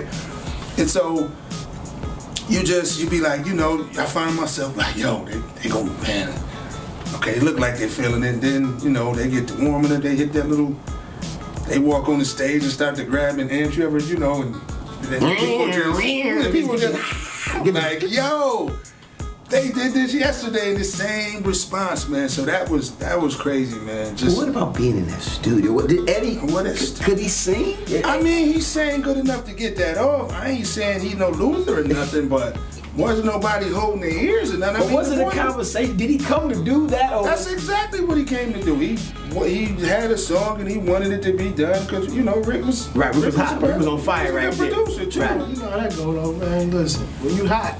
Yeah, everybody hot now. You got to strike. I'm funny as ever. I did the layer. I did all this stuff, and I hear it is. I'm this singing thing out. Because that's the whole thing. Yeah. Because remember when he sang, so I learned that love. They was like, oh, this boy can sing a little bit, and then that's how the whole thing it turned into that song. Or whatever. Was that a whole album? He did an album, yo. Who wrote the? Did he write? Who did the right though? Rick did that. Rick did all right.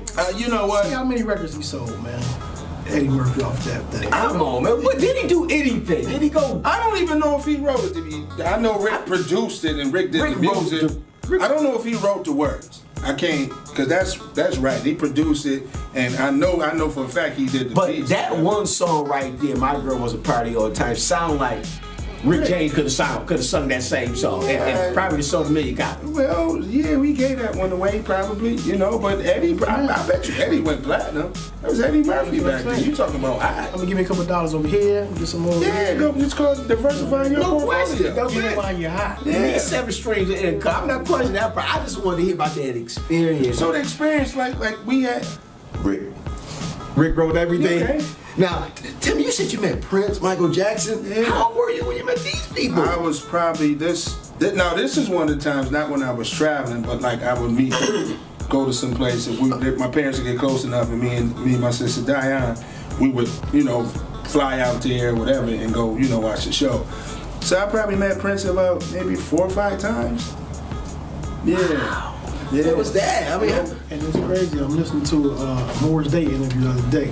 And Morris Day was like, Vlad? It was something, man. He was talking, and he was like, is it true that Rick was kind of jealous of Prince? He said, no, it wasn't that he was jealous. He was just that, you know, he was just like kind of outdoing him, you know, because he had all that young energy and all that come through. He made him work too hard. And that's what Morris said, man. He said he would go first, and you know, sometimes he would rock out, you know, more than Rick would. And Rick was the headliner.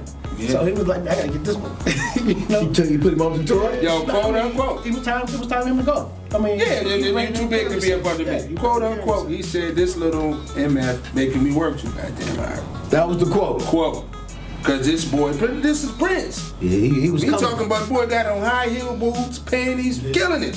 Damn. He killing He it. said he was coming with that. He was coming with man killing. I'm talking about like bikinis, man. With the trench coat on, man, about 5'3". Cause you know he can hoop, so he athletic. I mean, he just all around the stage, man. He killing it, dog. I mean, I'm watching it. You know what I'm saying? I'm not in the back for this time. You know, we done set up and everything. I'm looking, I'm like, this. I said, who is this? Because there wasn't no video. Was he Prince Roger Nelson then? He was. Oh, he already dropped the Prince. Little, is this even Little Corvette?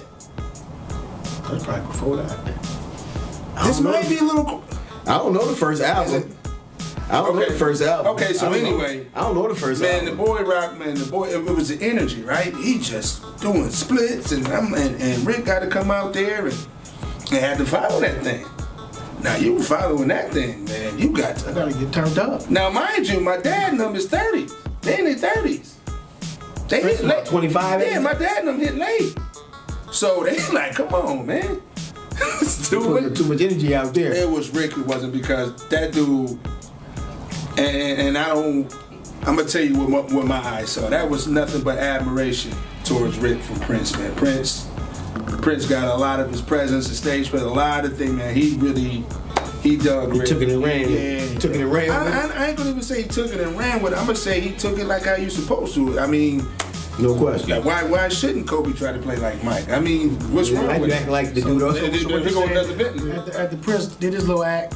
He went backstage, kept an eye out, see how Rick did it. To enjoy it though. To enjoy the show. Then put some of that thing into Of course. I mean, if you ever watch the Bobby Brown concert, it's nothing but a Rick. As far as the stage rising up and the whole little get a girl on the stage, that's nothing but Rick. That's Rick right there. That's yeah, Rick you right there for that. I'm seeing them all. So what did you learn about Rick show? Did you see the evolution of his concert style, far like his stage presence from when you first started being around to? I can actually tell you right now that it's a progression. Okay. Because I'm gonna go Rick, then I'm gonna go Bobby, then I'm gonna go Usher, then I'm gonna go Chris Brown. It all started with Rick. Because they turned it into a party. Not just a. It's not. I'm not here to entertain. I'm here to party with you. Okay. So you're gonna be so involved, like all that. When I was the crowd gonna sing the whole. My dad and them was probably the first ones doing that. Like, you come on with us. Like, we ain't just here for you to sit up. Right. You gonna sing along. You gonna sing along. Okay. Turn the music off. He would only do it like they'd sing the whole Mary Jane, because everybody knew that song. But I had never seen that before. But now you see everybody cutting it off and doing that. New Edition do it. We used to open up for my father and them too. So I met them boys and we was. So where you meet them at? On the road. Where was we at? So how does somebody decide to take somebody on the road? Do you know what kind of, is that like, oh, I'm taking you, or is the label mention that, or who? Oh, you mean me? I'm talking about anybody with fire, even that. Oh no, it would have to be. I mean, of course, it would have to be your parent. Because. But I'm just saying, say who would put Prince in front of? Oh no, it's record sale. Okay, who would put him, knowing that this stage show's gonna make him work a little? Was that known in the beginning, or it just ended up being where he made him work? Whoever did it was smart as hell. I don't know if nobody would want somebody to be in that type of competition, but that does breed out the best in everybody. Right. So I mean, I never even thought of it like that, but maybe they did. But it worked out. Like Prince got his thing going, my dad and Rick, they got their thing, man. It was because it was like a battle. That's what I'm saying. But it was a battle that Prince and them wasn't even trying to engage in. You understand what I'm saying? They were just doing their thing. Like, I'm just trying to get on. Y'all already popping. So I'm not really in competition. I'm just, let me, because I know they coming to see, but let me give them a little something to me. No question. And I mean, the rest of they say is history. That boy one of the best ever. He was nice. I was a real big fan. Yeah, Prince is talented individual. Yeah, I really got turned on to it with the article in the Ebony magazine when all the ladies was praising me. Okay, so that's what. That's the joint. Sheena Easton, Sheila E. Oh, he had it. Vanity, Apollonia. They was giving him a lot of love. He had a couple. Yeah, they was giving him a lot of love. Yeah, the boy was. So I was respecting it. Andy said he played ball. So I was like, oh, Andy got a little ball good. Yeah, super talented. Shirts and blouses. Shirts and blouses. Wasn't that funny? Charlie Murphy wasn't cool for that. Shirts and blouses. Now, NBA? Yeah.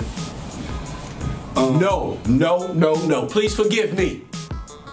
Summer 93. Summer 93. We in the Dodge Omni. Oh my goodness, this dude, man. We in the Dodge Omni.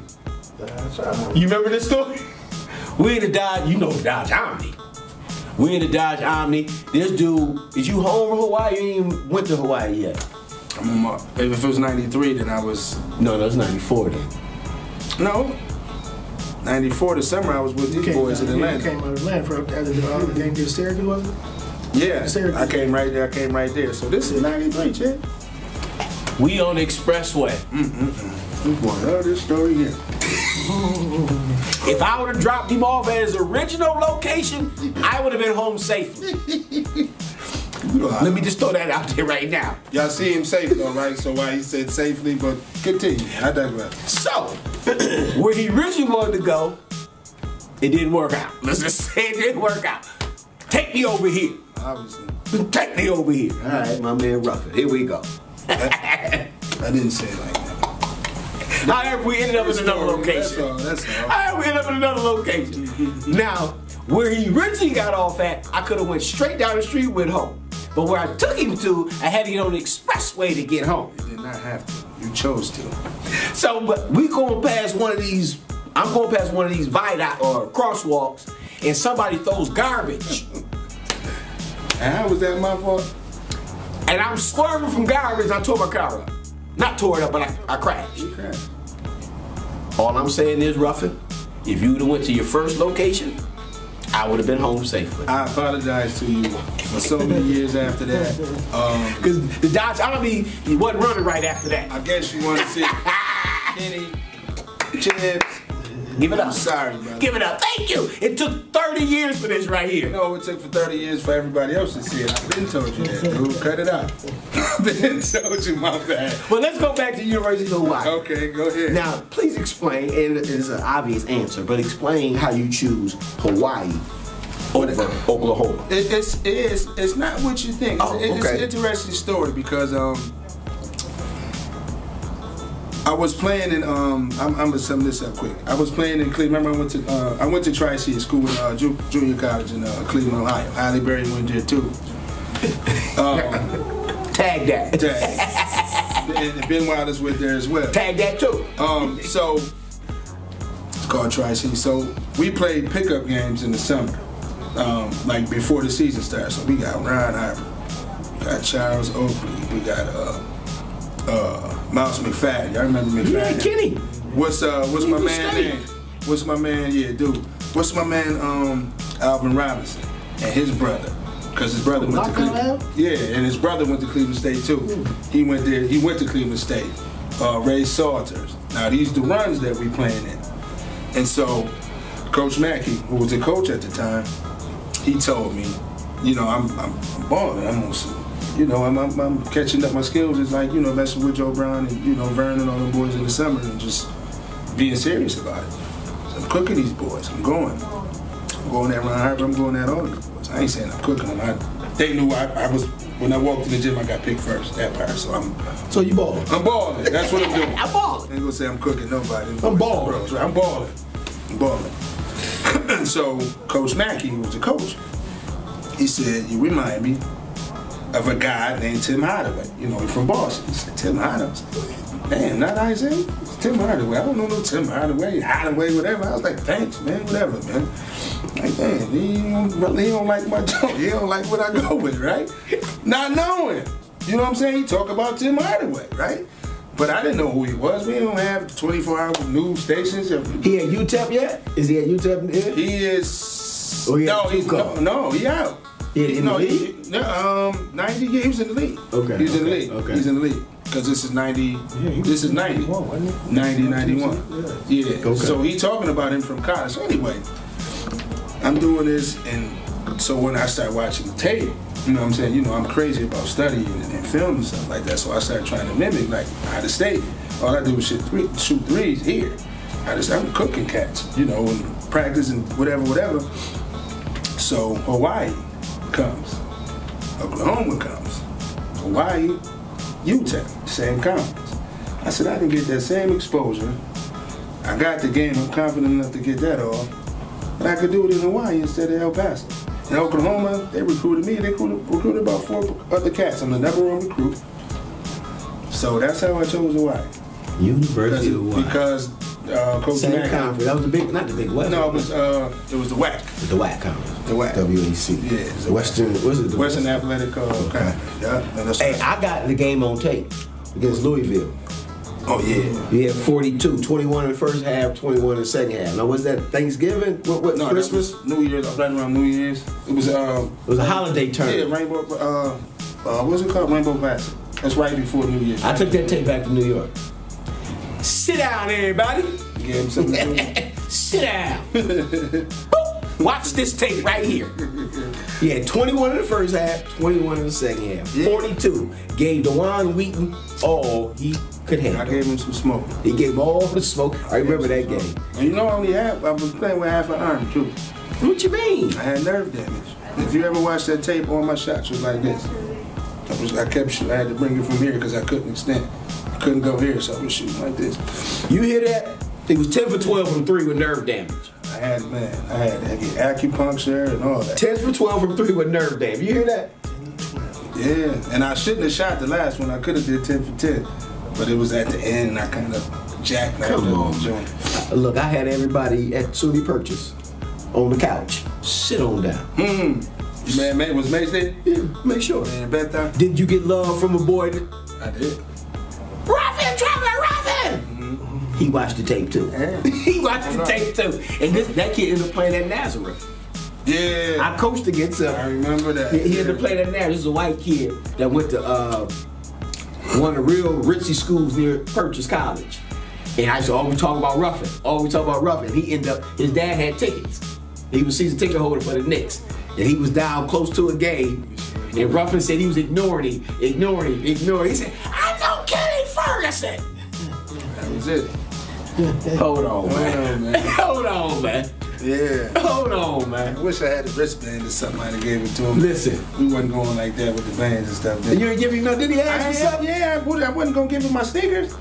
Wasn't doing that back then, man. Come on, dude. I'm giving you about 2 or 3 out of here, man. They wasn't shipping sneakers like out that back then, man. We on the road trip, and plus I like these. And we had custom fit sneakers then.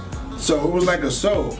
Oh, okay. And it wasn't no regular right. Amazon. If I get these up, these I'm will be getting here by the. No. We playing New Jersey tomorrow. I need these. So you couldn't get the shoes, my bad. Yeah, my bad too. You know, nowadays they be having 15 pair of sneakers and people carrying them or whatever. But yeah, I remember that. That was funny. Tell me your experience in the league.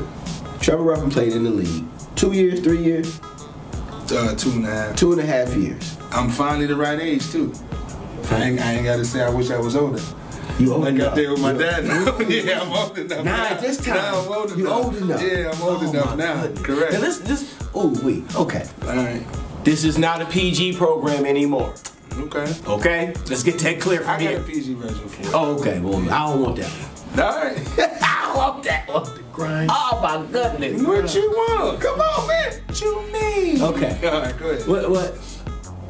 What is you not drafted, you where in rookie camp, what is, give me that and then go from there. Okay, so I actually showed out in the pre-draft camp. The one that they be showing on in Chicago? Yeah, I actually killed that. Okay. Charlie Ward got busy. And so I thought I was supposed to get drafted by the Miami Heat with the 42nd, 43rd pick, second round though. Alvin Gentry called me. We at P House. I'm at 813.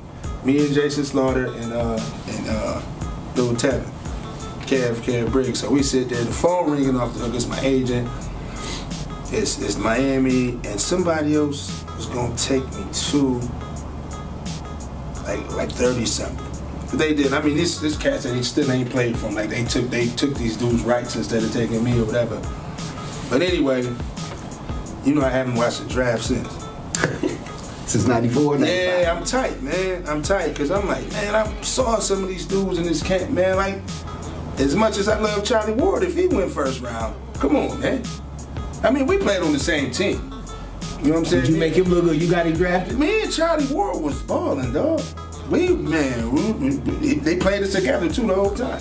So these 6 foot guards? Man, you know, we both football players. Ain't no posting or nothing going on. Y'all taking care of that. Y'all taking care of that. Y'all taking care of that. Yeah, so y'all come down if you want to. You can form in the back and swallow your back. Get beat up. So anyway, we hooping. And so I'm like, I watched that. And as soon as the draft is over, so who brings you in? Jerry West calls me. Okay. The logo calls me. Directly. Who? Call me. Call Jerry West. Tag that too. Call they 13, man. It was like, I know you're disappointed, but I want you to come out here to LA to participate in this little the summer league. It was a summer league. It was in Irvine.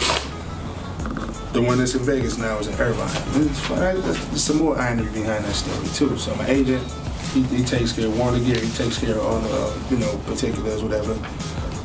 Got me a little stipend and stuff like that. So me and your boy, me and Jay Rod getting up every morning, running shoot 6 o'clock in the morning. Every morning, 6 o'clock. Me and Jay get up. I ain't gonna say what nobody else is doing. Boys know what they're doing. But they wasn't going to. Nah, they wasn't getting that. You know, 813 had about 2 trains a day, boy. You missed the first one, you bound to get on the second one. So we getting up, man. I'm getting money, man. Me and Jay rebounding for me, man. Man, we running. Man, Jay was there for me. I'll never forget that. My man, Jay Rap. So man, turn. So boom, I go out to LA, and it's just crazy how stuff lined up. It was me, Anthony Peeler, Doug Christie, Peg Miller, my man used to play, I forget my man's my guy, to respect the Kings. Anyway, you know, they was going to have a team on around them, of course. Anthony Peeler and Doug Christie, they was going, Anthony Peeler, something happened in his family. Something happened in the Doug Christie family. Now these boys is gone. Time to shine. I wound up getting MVP of that job. Kept it. Guaranteed contract. As soon as the summer league was over. Now that was like unheard of then. Like I had never played the game. I had money whether I made the team or not. Because I'm undrafted. So I go to LA. I actually do okay in training camp.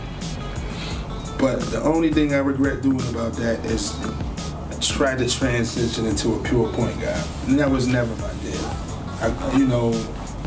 Versus being a scorer, it just let well, you know, I gotta, it's all about the labeling, right? Because if somebody call you it's a difference, they call you a scoring point as opposed to an undersized 2. And everything you do wrong is so magnified. If you were scoring point, all right, that was just a bad turnover. If you was a undersized 2 guy, he could never play the point. It's all about the labeling, right? So you had to fight that, and I played 2 in Hawaii. Yeah, my coach said I can't have my point guard scoring 20 points a game. That's what he told me. So he put me at 2. I actually told him he never coached a player like me before, and so I helped him out and he helped me out, Because after that, you see when Anthony Carter went there and he let him do what he wanted to do, and he would have played in the league about 13 years. So, And he wasn't nowhere near you. Yeah, but he could ball though. Anthony Carter was over. He made himself an NBA, but no, that boy he was tough as hell. He like the he was a pit bull out there. Like the Patrick Beverly type. Right. At that time, whatever. Because Patrick Beverly looked like he ready to, get it in. Yeah, Southside Chicago every day. I mean, some boys in the belt that want to get in every day, but they don't carry it with them like that. I can appreciate that, right? So then, boom, I'm at the hotel. They put me on waivers because it was a trade pending that we had to go through. So I'm in LA at the Sheraton at the airport. I'm sitting, I'm like, man, I'm going to the crib. I was like, yo, I'm gonna go home for a couple of days, blow off some singers. I'm sick of this treadmill. I'm just sick of this hotel. I'm gonna go to the crib. And they was like, all right. So they played the Knicks that day, and I flew home. get to the crib, call my peoples, Lisa Simmons. I called Lisa, I was like, yo, that car, I'm ready to pick that car up. You got to go to Seattle. I said, what? Your agent just called. As soon as you get here, you got to call your agent. Call, I come back, catch a cab from the airport, get to the joint. Hey, you got to go to Seattle. I thought you were in LA. I was like, no, I'm in Buffalo. Well, you got to go to Seattle right now. Right now, you got to go to Seattle. I was like, man, I ain't going nowhere. I can't go tomorrow. It's like, no, but they play tomorrow. Boom. Get back on the plane. Fly. How long was you in Buffalo? Right there. How long were you at that touchdown? 45 minutes tops. Wow. I gotta get right back on the plane. They already had you a ticket, or yeah, it was already set up? Yeah. Oh, Brian, I talked to Brian Colangelo on the phone. Brian Colangelo. Tag that one too. Because his father was Colangelo to do the right. But he was, I don't want to say he was a GM or something like that. I talked to him. So he was like, yeah, we want you out here, because I had actually played well against them in Summer League. KJ, he was Phoenix, right? Yeah, right, KJ got hurt. Danny Ainge got hurt, and so they was, you know, okay, well, he on waivers, man, bring them out. So bring me out here. Mind you, boom, I take this flight all the way from here, and then I gotta go all the way back over here, and then we play the glove the next day. We played. Give me that. What was you thinking? I mean, what give me, quickly, what was okay, I'm in Seattle. Yeah. I got a game. What time did you get to? I got a game. What did you? 2 in the morning. So where did you have to go when you got? You went right to the hotel? Right to the hotel. Right to the hotel. Was somebody there? Wait, I mean, far as like paperwork, contract, signing, anything. What was? I did that in the morning. I don't have to sign nothing. Okay. I'm about to play for insurance purposes. Okay. So I got to the hotel. You know, I had traveled a lot, so I went to the room, got my key, got a wake up call at what we got a bit about. Because the time difference is still big right now. Okay, so because you ain't, because I'm on still this side, right. I'm still on this side of town, so I'm still kind of good this way. So we get up in the morning. I get up in the morning, get on the bus, sign my contract, go over a couple plays with Coach Westfall on the bus. I had 50 and 40. 50 was a screen with the center. 40 was a pick and roll with the 4-man. That's the only 2 players I knew. So I didn't think I was gonna play. So me and Antonio, my man Beanpole, Antonio Land. He a rookie there, yeah. Because we had remembered each other from the camp. Me and Wesley Person on the team. Aaron Swanson, he was a pretty good player too. Went to Auburn with Wesley. So I'm sitting on the bench, man. I ate me a Snickers bar. On the bench? No, before the bench. That was like sort of, you know, I don't know, you would know, and you know how superstitious athletes is, so, but I didn't think I was gonna play. It was like, rough. I said, man. So I didn't even have no butterflies. Plus I had already played preseason against Seattle, whatever, and so I was, but I'm like, damn, I'm about to play. I didn't think I was gonna play. This is still the first quarter, second quarter? This is the first I can tell you quarter? exactly how Westfall, and I tried to kind of emulate that a little bit. His sub pattern was 2 minutes to go in the first quarter, 2 minutes left in the first quarter, and then if you rocking, you rock it. But he let the starter play 8 minutes or 10 minutes, and then you get in and after that, then you got the timeout, and then whatever. Because if that 2 minutes you BSing, then the starter back in, which was Elliot Perry, who was actually balling. And I got in, man. I had 8 points in like 2 minutes. Then he still sat. I wound up having 17 and like 5, man, in like 12 minutes. That was my first game, first real game. So what was that whole year like? Cruz on that team? Yeah, but he was hurt too. So I get back, then we play the Clippers. The next night, actually, boom, 15 and 5 in about 11 minutes. So boom, now we go back to Phoenix. So I go back to the hotel. This cat, Kenneth Creer, never forget him because he wound up being Janet Jackson's agent. He came to me, met me at the hotel. But see, I'm not one of those green cats because I've been out there with my father. I'm like, okay, you want to show me a good time, that's on him, ain't nothing gonna happen. But I pause and jump. So he take me to this spot called Moose's. No, not Moose's. I forget this joint. This was me and my man. Anyway, we go to this spot. And we come in there, and it's Chuck, Mike, because this was Mike was playing baseball. David Falk. What's my man name? He used to play wide receiver for the Cardinals, Matt. Ahmad? No. For the Cardinals, used to play both. Roy Green. Not Roy. Remember, he used to play both ways for the Cardinals back in the day when they was in St. Louis? But he wound up, anyway, Green. That was his last name. Last name was Green. It was Green. I don't know if it was Roy Green or whatever. But he had 25 and he switched to 86. Anyway, so I come in the joint and Chuck waved me over there. So I guess he recognized me from TV because I never met him. He waved me over there. I meet Mike. Chuck was like, yeah, this little guy I was telling you about. He's like, oh, this little shoot 'em up, man. You better quit shooting on us. So this is what Mike's first words to me. So I'm like, all right, damn, I thought I was balling, but whatever.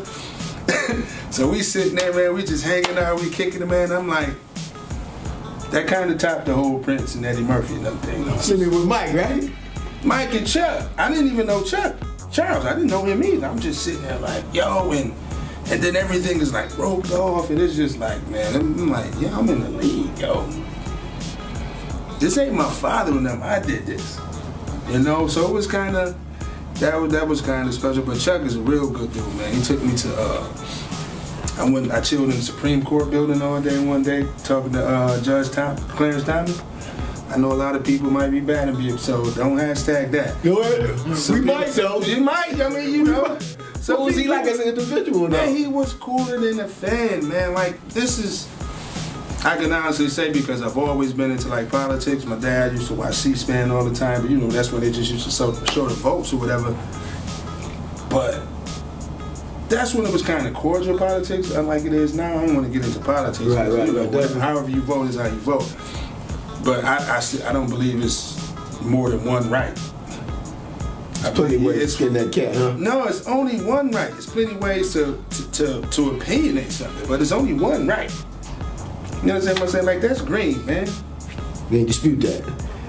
But, you know, it's not the green that I'm used to, man. I think my other green, you know, even anybody can spin what they want. Like, but that's green. Like, no, I don't want to hear all that. Anyway, but this one, it was cordial. So we kicking it. About Democrats and Republicans, you know, my new tax bracket had me, you know, want to reconsider some things. You was about to go Republican? I mean, it had me want to consider some things. I mean, who would vote against their interests, right?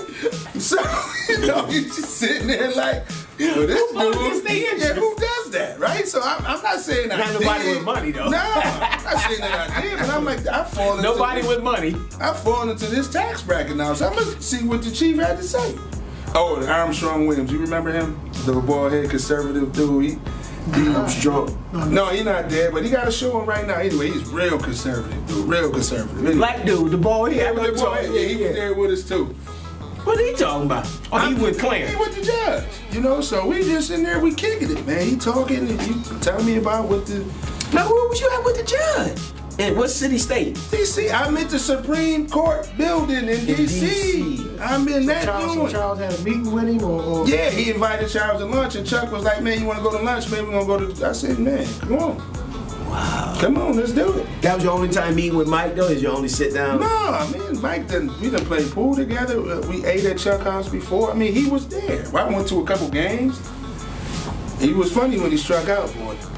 He was a baseball game. Yeah, went to a couple games. He was playing. That's when he was playing in the minor league joint. The year that he. Right. Wow. So we go there and sit in the dugout with him, me, him, Chris Berman. What's my man Harry? What's my man? He from reporter from Philly, but he was Chuck boy. Yeah, man. But them boys we sitting out there, man. You know they all coming to the joint. And man, that boy get a hit. He want to kick it. That boy struck out. That boy way now. He ain't got nothing to say to nobody. I'm like, man, that boy, man. He was good, but everybody competitive. You know, that's kind of I think that word is overblown. Like. Everybody, like, who has the will? They're like, my man Mac, you think Mike want to win more than Mac or me? Right. It just so happened that they win, so they talk about they just wanted more. Yeah, no, he could play better than him. That's what it is. They ain't about who wanted more, you know? But, Yeah, so then, man, and then, you know, I just... Now how you get to Philly? How you get to Philly? Was that a trade or was that a... No. What was the... One like, I don't deal with regrets, but I can definitely admit when I made a mistake. It was a year after I got drafted by Vancouver. You know me, you was on the phone. Yeah, I got drafted. I want you remember you? Yeah, we talked. I remember, and you gave me some advice. And you said, nah, man. Yeah, because it was a strike. and what the people really don't know is I had ran through most of my money, and my agent he had the plug overseas. They were threatening with a strike though. That was 95, 96. 96 season. Exactly. So Stu Jackson called me at my grandmother's house on Heaven. He's like, yeah, I could offer you, we got a 3-year deal for you, blah, blah, this, but the numbers that you're gonna get over there, man, I can't touch that? I can't touch that. And I was like, man, I was thinking so short-sighted, man. I was thinking, because, I mean, I can leverage a 3-year contract. Right. If I just needed a couple of dollars. Yo, dude, I mean, whatever. You know, I can borrow, go to a bank and anything, but I was just thinking like, I don't want to owe nobody. They told me as soon as I get off the plane, I get $150,000, and all I got to do is sign my name and pass a physical in, and I'm used to this, and I'm used to that, and I'm play over there, $35,000 a month. I'm like, I'm hollering. I shouldn't have went. Anyway, I get out there, I'm balling. It's me and Dean Garrett. Remember Dean Garrett used to play for So we out there hooping. And then they changed coaches. We 9-3, and they changed coaches like we was having the bad season. Like you was 3-9? Now guess who on my team? Peja Stojakovic from Sacramento. Yeah. He was a young boy. I'm telling you, that boy used to have ups too. We was playing in a preseason game. The man jumped, I swear to God, his whole calf fell down here. That's why he's still kind of limp. Whenever he was limping when he was shooting, yeah, he tore his calf up. So boom, me and the coach don't get along. He want me to... The new guy. Yeah. So once again, he tries to turn me to a pure point. I'm like, I ain't never playing against my... Once again, I'm not betting against my interests. I'm not a pure point guy. And I ain't come out here for that. Dude, I get buckets, man. And I'm sure gonna get buckets in Europe. Are you crazy? You kidding me right now? Come on, dude. This is what I do. This is what I do. This is why he brought me here. So we never got it. We never got it in. So they had this break for the European team for practice, you know, and it was like a week, maybe a week and a half. And I was like, yeah, I'm going to the crib. You flew back? No, he told me I couldn't go. The coach did. I said, dude, now, you know, when you play on the good teams in Greek, like your whole damn team is on the national team. So it's only like three months to practice. I'm like, dude, I'm not practicing, I'm going home. You must stay, you must practice. All right. Ruffin. Yeah. Ruffin. Yeah, so man. That's all I can get you with. Ruffin. Man, who you talking to, man? Like, I mean, dog, you don't tell me where I can go, right? Could he get suggested, maybe? I mean, he could sound better making a suggestion. I might only went for 3 days instead of a week. But he was strongly, he strongly suggested that part. Did you stay here? And I was like, nah. That didn't work out for you? Nah, because actually we had like 3 days off. I'm talking about the 3 days. I was just going to go to the crib. No, you must stay in Europe. Because Dean and a couple of his homies, they went to Paris. I'm like, I don't want to go to Paris. I'm not going to Paris. I'm going home. I have 3 days off. You cannot tell me where I can go. Hold on. No, ain't nothing in the contract to say you can tell that. I got to go read my papers. Yeah, I had to read my papers. So boom. I go home. I stay for a week. No, now I miss a couple practices. I'm like, man, whatever. Now I get back. They done replaced me with this boy, Lawrence Funderburg. Oh, big Ohio State. They went big. Ohio State. They went big. So I'm like, man, well, I got about 250. I'm all right, I'm good for another year, whatever. I chill, have a good time, whatever. I'm gonna be smarter this year, though. That's what you said. That's what I was. I really was. I really was. I get back to the crib. I'm working out with Vern. You know, I got to go get Vern and get tight. Philly called. Season started already? Or Yeah, it was about 10 games in. About 10 games in, yeah. 10 to 12 games. Like November. And how was that experience, being in Philly? Oh man, you know, it was cool. You know, they some rough fans, man. You know, no, seriously, man, like brutally rough. But you know, Luke was a good coach. You know, he coached me, but he point guard. Once again, the point guard thing. Once again, the label. I had to get over the label. Mo Cheeks, man, was there. World Be Free was there. They was assistants? Yeah, well, World Be Free was the strength and conditioning coach. Mo was there. My man Ron, what's Ron's last name? The dude that sits next to Steve Kerr right now. That was the coaching staff. The dude, Steve. The black dude? No, the white dude. Ron was it. I think that's him. Man, he's the boy, right with the glasses. He the defensive. He the coach for and the other assistant coach was Tom Thibodeau. He was a coach too. He was the other assistant coach. So your Philly experience, as far as on the floor, was cool. As far as like living in Philly, I mean, Philly, they good people. It's just they passionate about their fans, and you know, the older you get, you'd be like, come on, man. It's like I'm a boo Josh Allen if he do something I don't like, but I ain't going. When I see, man, you know, what's up, man? You know, keep doing what you're doing. They still booing on the No, they don't. Oh, okay. But they go hard on that court, on that field. I had a couple words with some spectators, and I saw them, and I was like, yo, man, I don't know where you from. But that you were saying to me, like, what's happening? Like I didn't see you. I mean, yeah, because they had a little club up there, and this happenstance is crazy. I'm like, yo, this is too much. Because they're in the front row. Like, dude, I'm looking at you while I'm at the free throw line. They popping jump.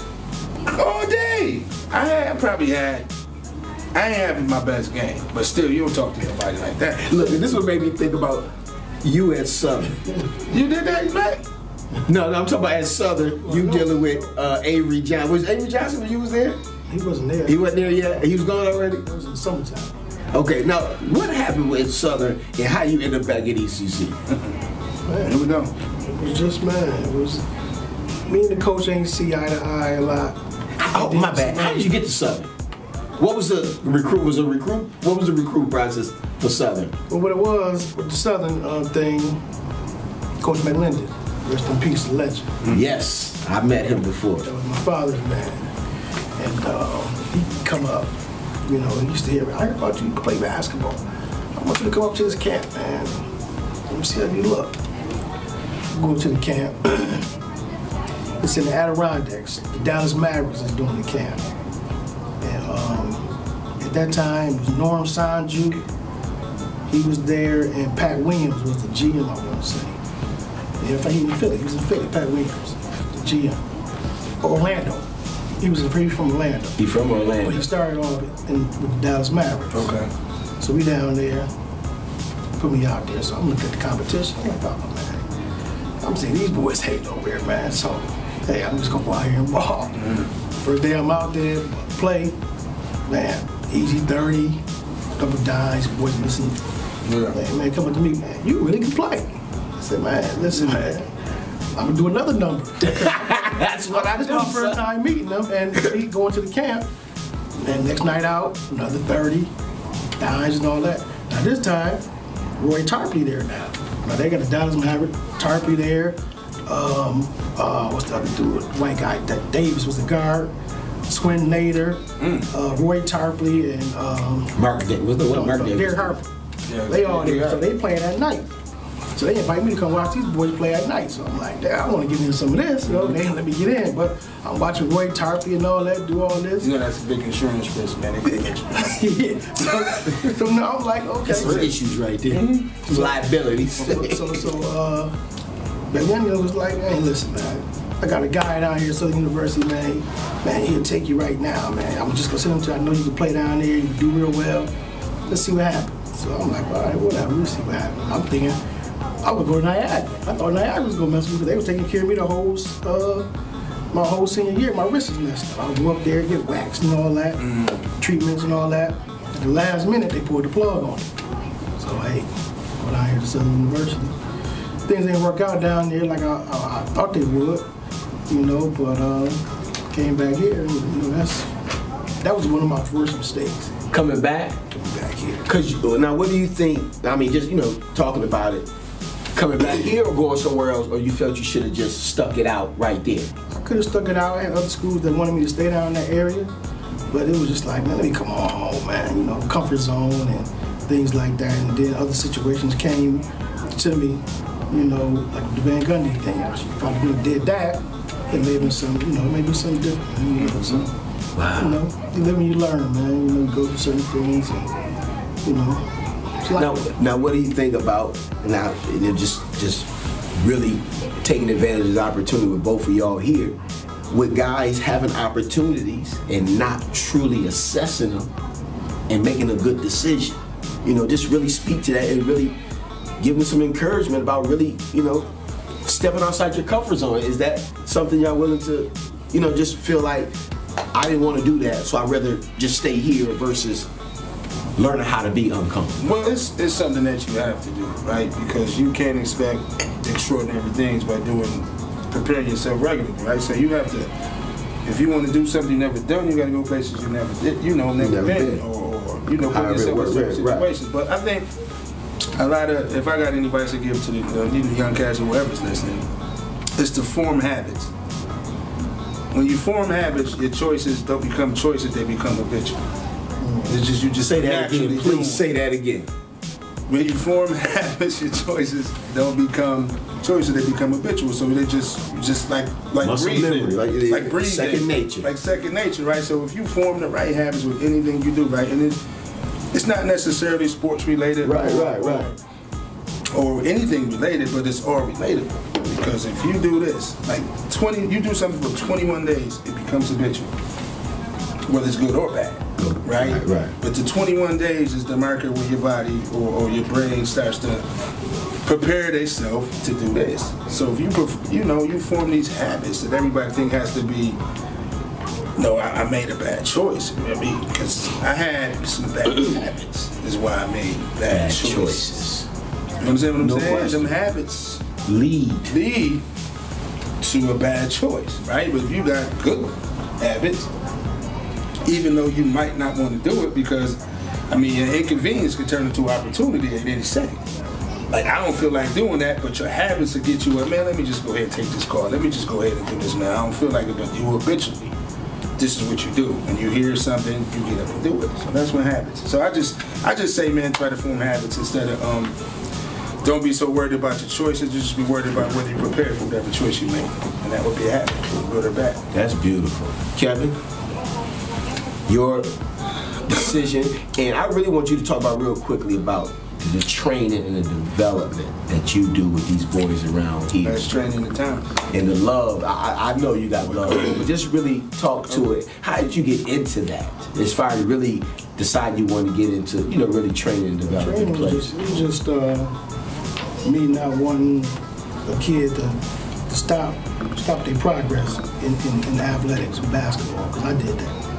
And I said, if any kid come through me, and have a skill level, I'm not gonna let you just throw that away, because I did that. Trey kept working out. I'm doing other stuff. I'm gonna get back into it. That's what I'm telling myself, but I never did. So anybody that come through me, I want to develop them. I want to get them to a certain level and bring out the best, the best in them. And I see a skill set. Hey, you that side, handle the ball. I see you can't handle. We go work on that. We'll get some low post move. We go do this. We go do that. I just want to get the kid to school, and then they can do the rest. Once you get the kid to school, but you put them habits into them before they get there, now you got something to work with. So we got a lot of talent around here. So we just gonna keep building on what I'm doing. And hopefully these kids just stay the course, and let's see what happens. But it is a lot of good talent around here. And the reason why I ask as far as who you like and stuff like that is because it's different than it was when I first moved back to Buffalo in 2011. As far as the 5th and 6th graders, 7th and 8th graders that's around here right now, and quite a few of the high school boys. they are really developing. I'm not saying all of them has good trainers, but you can see some skills. You can see some kids that really want to learn how to play basketball. And that hasn't always been the case. And me and this dude used to go back and forth. When I first came back to Buffalo, they were trying to tell me we got to wait for the football players to play basketball. That didn't make any sense to me. Dude, am I tripping with that? They do that everywhere. They do it in Georgia. So they really consider the best basketball players are the football players? Well, no, I didn't say that. We had to wait for the football team to be done before they came over. Oh, because it was some players. Yeah. Okay. Yeah, okay. No. The best was always the best. Because they felt that these guys around here, I'm just talking about this Buffalo, oh no, the best players are the football players. You can't keep putting the basketball down and keep telling me you better than the guy that don't ever put that basketball down. You're not going to be better than him. It's going to be one summer. He's going to catch you. Kind of a culture shock, right? I'm serious right now. But it was just, so we're going to wrap this thing up. We've been here for quite a while. This going to be chopped up so nicely. I would like to thank everybody. I need you to keep this in there. Shout out to my man Kabibble. Leave that on there. Leave that on there. Go ahead. Now we're gonna wrap this thing up. I'd like to I'd like to thank my two guests here. Beautiful interview, Trevor Ruffin, Kevin McCarley. Please stay tuned for the next episode. Exposure is everything. Brought to you by Total Package Sports. Also the producer, David Blackbird. Woo!